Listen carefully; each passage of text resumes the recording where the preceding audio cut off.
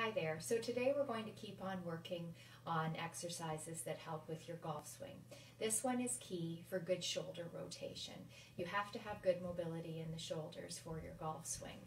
If you have any chronic shoulder issues, then you want to make sure that you're doing it without any weight. We're going to start by lying on the floor, or you can do it as you want on your bed instead.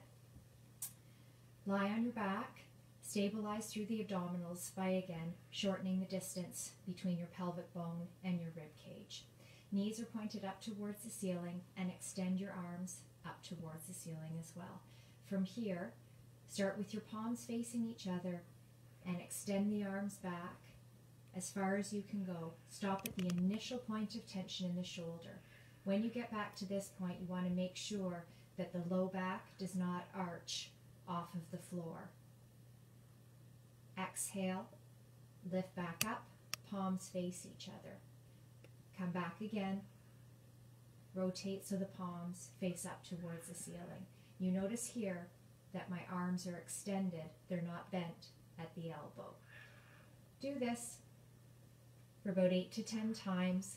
Again, don't ever push into a pain point.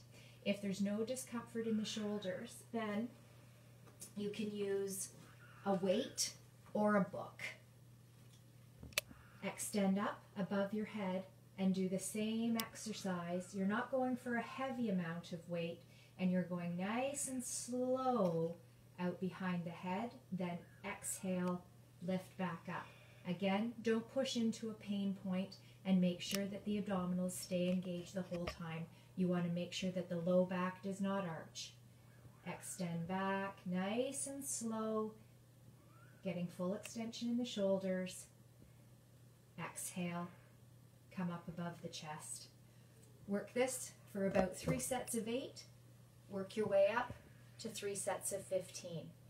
If at any time you feel any discomfort in the shoulders, make sure that you back off of the weight and do it just for range of motion instead. Take care, stay healthy, and we'll see you again soon.